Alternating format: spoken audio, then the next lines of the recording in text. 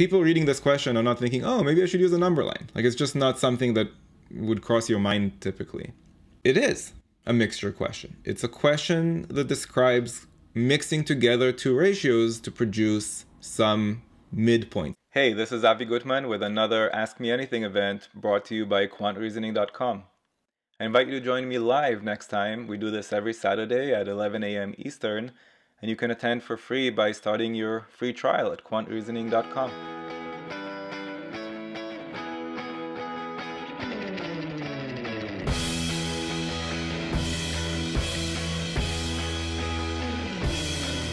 Alright, I suggest we start with algebra. I think that's probably how most people would solve this question. So what you can do algebraically is just use a scale factor, let's call it x, for that initial ratio. So now we can say the actual number of registered Republicans was 3x.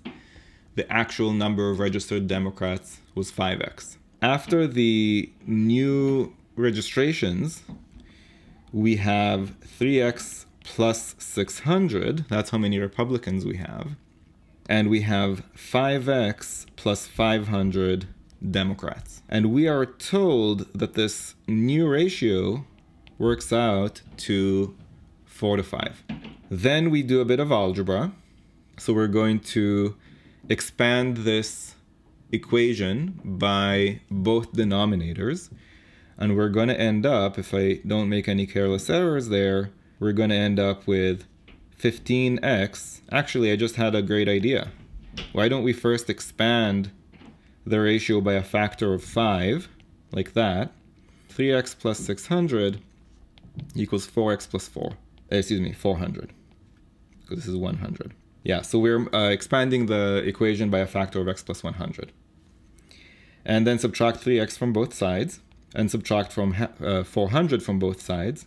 So I found out that the scale factor was 200 for the original ratio. And now that I have the scale factor for the original ratio, I can say that the actual number of Republicans was 600, and the actual number of Democrats was 1,000. And once we add 600 here and 500 here, we get 1,200 and 1,100, 1,200 and 1,500 for a difference of 300. So that's the algebraic solution. Can it be done in 2 minutes? Yes, especially if you think to expand everything by a factor of 5. I think that can save us a lot of time with the algebra there. Even without that shortcut, I think it's possible if your algebra is strong.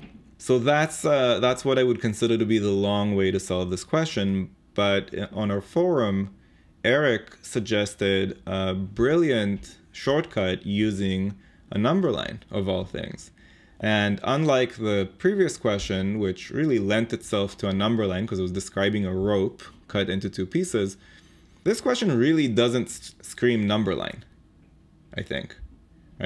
People reading this question are not thinking, oh, maybe I should use a number line. Like, it's just not something that would cross your mind typically. So why is it that we can use a number line to solve this question? Well, we have a mixture of 2 ratios. We have a ratio of 3 to 5. We're mixing that with a ratio of 600 to 500, or 6 to 5.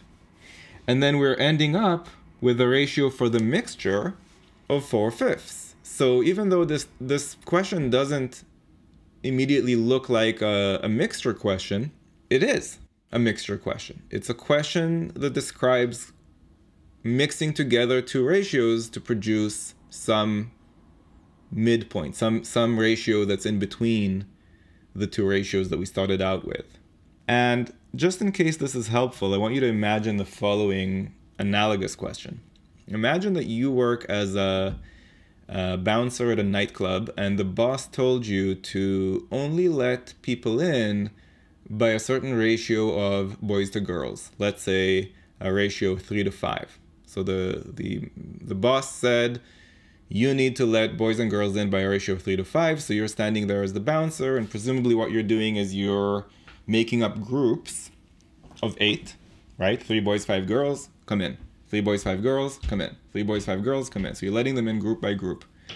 And if I ask you how many such groups did you let in, the number of groups is the scale factor for those people that you let in.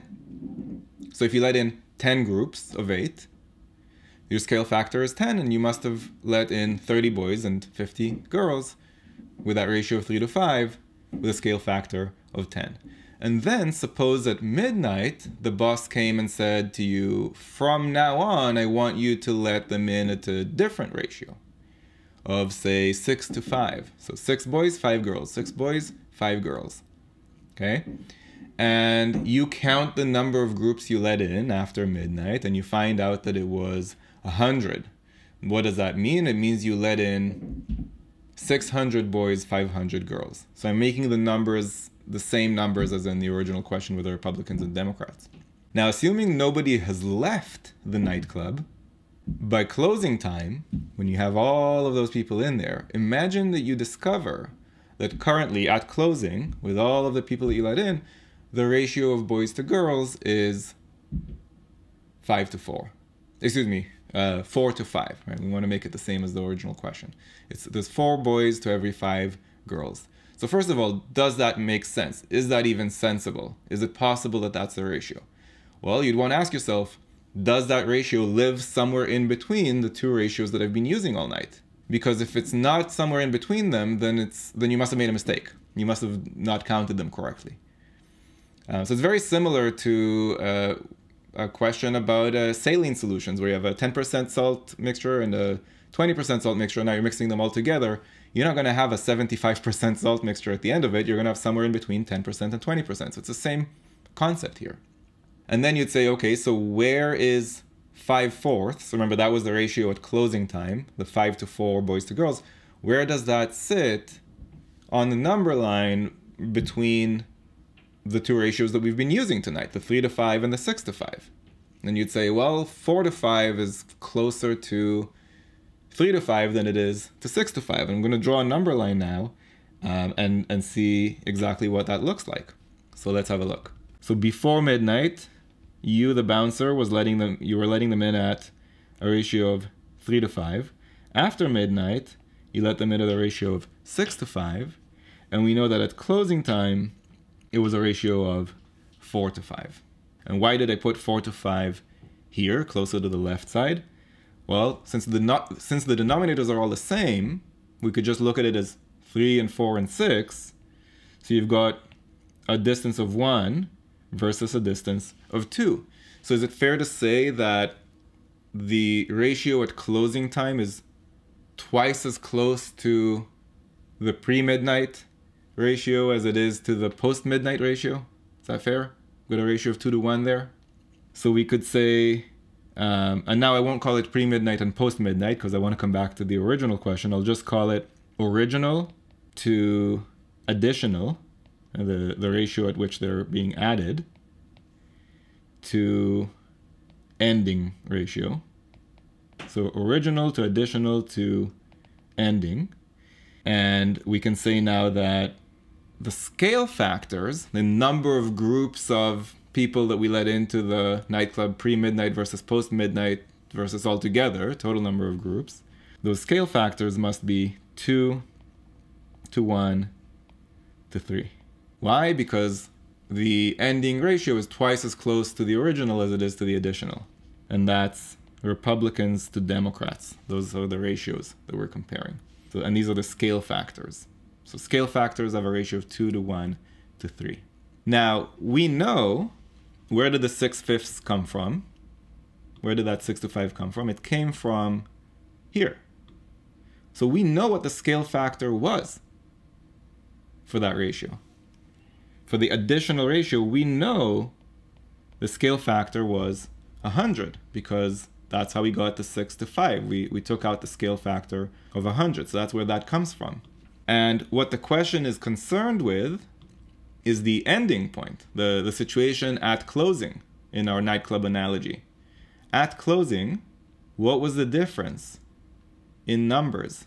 How many more voters at the end? After these registrations. Okay, If the scale factor for additional was 100, the scale factor for ending must be 300 because it's 3 times as big as additional, as we can see in our ratio. And what do we know for that ratio for the closing time, for the ending? It was, where do we have that? 4 to 5. For a difference of 1 ratio unit. Why am I talking about the difference of 1 ratio unit? Because that's what the question was asking about. The question was asking how many more in the denominator do we have compared to the numerator?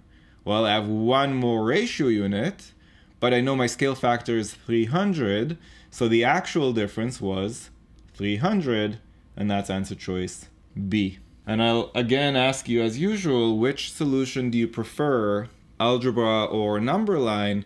And feel free to pick different ones depending on whether you're on the test or at home studying. Like if your answer depends on where, let me know in the chat. At the test center, I'd use this one, and at home, I'd use this other one if you have different answers there.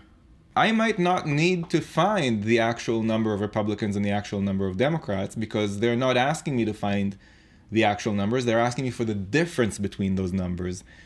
And often in the GMAT, it's possible to find the difference between 2 numbers without actually finding what those numbers are. And that's exactly what I did here. And so that was my shortcut there at the end, using my ratio and using the fact that there's a 1 ratio unit difference between 4 and 5 here.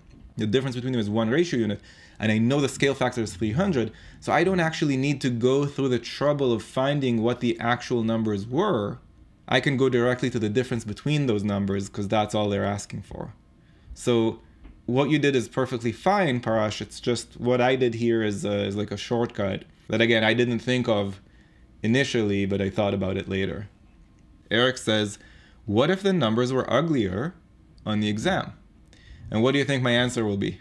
Then it's not a GMAT question. The benefit that the GMAT intends to provide to people who use a number line versus the punishment that the GMAT intends to give people who use algebra, that whole thing would go out the window if the numbers were ugly. So the numbers are what they are. It's funny because I was actually going to say this before I saw your question. I was going to answer it before you even asked it. These numbers worked out beautifully on purpose. In other words, they were chosen that way. It's not like we got lucky that the denominators were all the same. 3 to 5, 4 to 5, 6 to 5. Oh, what, how lucky were we that all the denominators were the same? No, it's not luck. It's by design. And the reason to design it that way is exactly what we were talking about with NG earlier today. So I'm glad you asked that, Eric. If you found this video useful, go to quantreasoning.com for a lot more where that came from. You should also click that like button and let me know in the comments below what you'd like me to make future videos about. And of course, if you haven't yet subscribed, go ahead and do that and click that bell below so you get notified about future videos. See you next time.